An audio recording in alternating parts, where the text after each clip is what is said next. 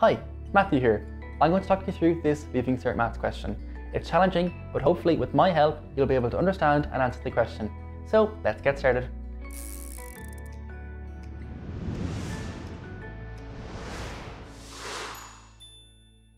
Question 10, which is a 50-mark question on trigonometry, calculus, functions, and logarithms. So question 10, part A, tells us that a right angle triangle, OAB, was drawn within a parabola, as shown in the diagram below. They've also shown us three possible triangles that AOB could have been. The point O is the origin, which is 0, 0, and A can lie anywhere on this parabola above the x-axis. We're given the equation of the parabola, and that's y is equal to px minus x squared, where p is a positive constant. So let's have a look at A part 1, and this is worth 5 marks. So this wants us to show that the area of the triangle OAB can be represented by half times by px squared minus x cubed. So remember, the formula for the triangle is half times the base times the height. So now we just have to work out the base and the height. So the base is going to be along the x-axis. So for example, if A is here, then the base is going to be from the origin to this B here, and this is just going to be the x value. So whatever the x coordinate of A is, then that will be the base. Similarly, if the A is here, the x coordinate will be whatever x coordinate is here, and the base again will just be equal to the x coordinate. And the same thing will happen if A is the third A there along on the parabola right here. So basically x will just be the base. So whatever the x coordinate is of A, then that's the base of the triangle. So let's write that down. And now that we have our base, we now have to find the height. And now if you notice something, A will always be on the parabola, so either there, there, or there. So as a result, we can say that the perpendicular height will be of the form px minus x squared, depending on whatever x is, as it is always on the parabola. So therefore, as I said, h is equal to px minus x squared. So now let's pop these into the formula, and we should get half times by px squared minus x cubed. So we get a half times by x by px, and x by px is px squared, and x by minus x squared is minus x cubed. So therefore, we've shown that the area of the triangle AOB can be written as half times by px squared minus x cubed. And now we're going to move on to A part 2, which is worth 15 marks. So this wants us to find in terms of p the maximum possible area of triangle OAB. So remember from A part 1, we can say that the area is equal to half times by px squared minus x cubed. So to find the maximum possible area of triangle AOB, I'm going to differentiate the area with respect to x and put that equal to 0. So I'm going to let A represent the area and then multiply out the bracket. So it's going to be A is equal to half px squared minus half x cubed. So now differentiating half px squared minus half x cubed. Remember, if we have a term x to the power of n, differentiating that, we'll get n times by x to the power of n minus 1. So then differentiating a half px squared, we're going to get 2 over 2 px to the power of 2 minus 1, which is going to be just px. And then differentiating minus a half x cubed, we're going to get minus 3 over 2 x to the power of 3 minus 1, which is going to be minus 3 over 2 x squared. So now we have to put this equal to 0 and solve for x. Then we're going to find the x coordinate of the maximum possible area of the triangle.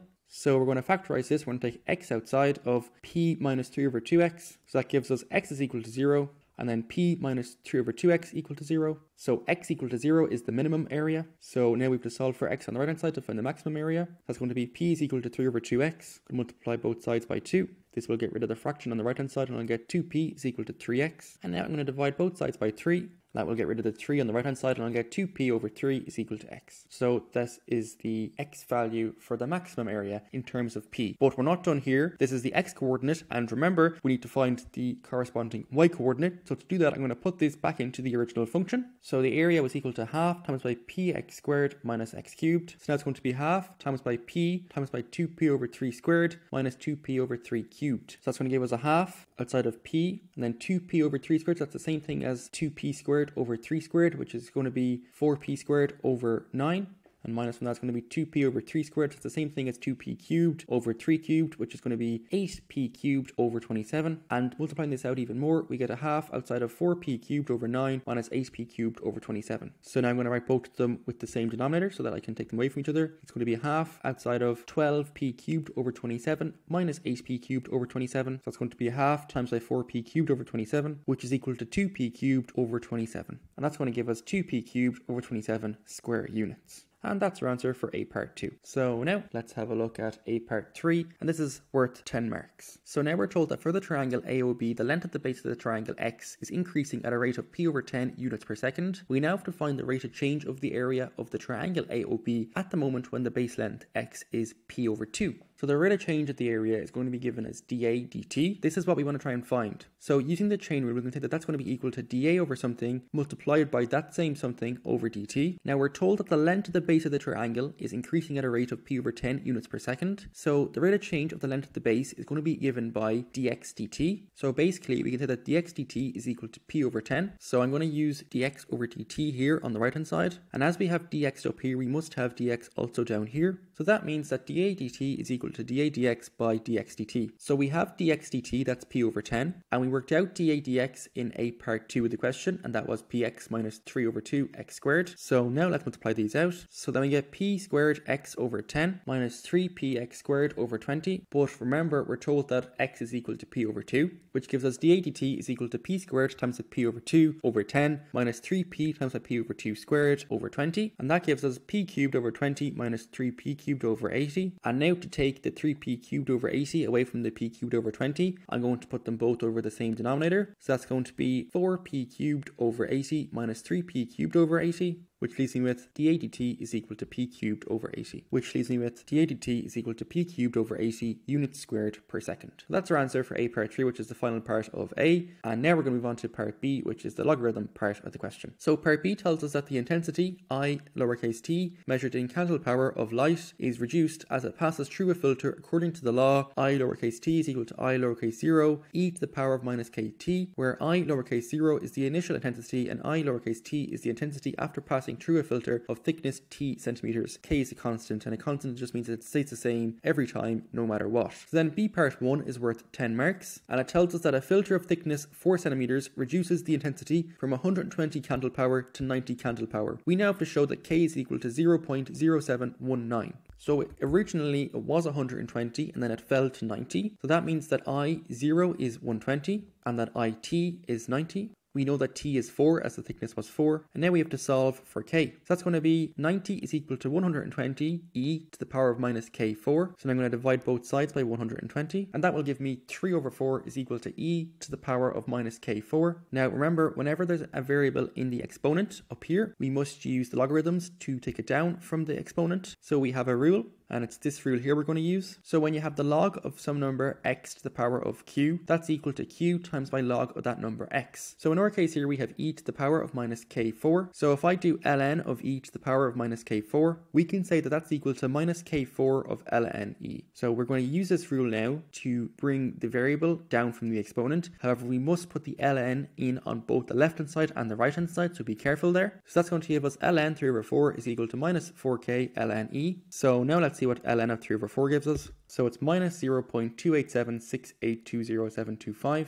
And now let's do ln of e. That's just 1, which means that the right hand side is just equal to minus 4k. So now I'm going to divide both sides by minus 4k. That gives me 0.071920511813. Correct to 4 decimal places, that's 0.0719, which is exactly what we had to show k was equal to. So there we've shown that k is equal to 0.0719. That's our answer for A part 1. So now we're going to have a look at A part 2, and this is worth 5 marks. So we're told that a filter of thickness t centimeters reduces the intensity from 180 candle power to 60 candle power. We now have to find the value of t correct to 1 decimal place. So let's remember our law, and that's IT is equal to I0 times by e to the power of minus kt. So the 180 is going to be our I0, and then the 60 is going to be IT. We already have k, that's equal to 0.0719, and we need to work out t. So let's pop these into the formula now, and let's see what we get. That's 60 is equal to 180 e to the power of minus 0.0719t. So I'm going to divide both sides by 180, and that gives me 1 over 3 is equal to e to the power of minus 0.0719t. And using the same reasoning as in A part 1, I'm going to put ln of 1 over 3 is equal to ln of e to the power of minus 0.0719t, so that I can write it as ln 1 over 3 is equal to minus 0.0719t ln e. So let's see what ln of 1 over 3 is. So that's equal to minus 1.0986122289.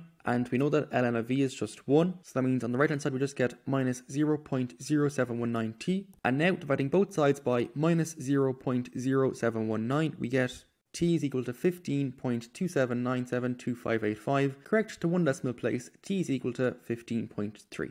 So that's your answer for B part 2. And now we're going to move on to the final part of the question, B part 3. And this is also worth 10 marks. So we're told that the light has passed through a filter of thickness 10 centimeters. And now we have to find the percentage reduction in its intensity. And we have to give our answer correct to 1 decimal place. So what I'm going to do here is I'm going to find the percentage that was kept and then take that away from 100%. And then whatever we're left with will be the percentage reduction. So to find the percentage kept, we put the new intensity over the original intensity and multiply our answer by 100. I'm going to put this on the screen now to help you visualize it. So remember, the new intensity is represented by IT and the original is I0. So we have our law, IT is equal to I0 times by e to the power of minus kt. So now let's fill in k, and we know that t is equal to 10 from up here. So that's IT is equal to I0 times by e to the power of minus 0.719 times by 10. So we can divide both sides by I0, which will give us IT over I0 on the left hand side, and we'll get rid of the I0 on the right hand side. And then minus 0.0719 by 10 is just minus 0.719. And if you look at this, that's equal to the percentage kept, new intensity over original intensity. As I said, the new intensity is IT. That's over the original intensity, I0. So that means that this is going to be equal to this. So we just multiply the e to the power of minus 0.719 by 100, and then this will give us the percentage kept. So let's see what that is now.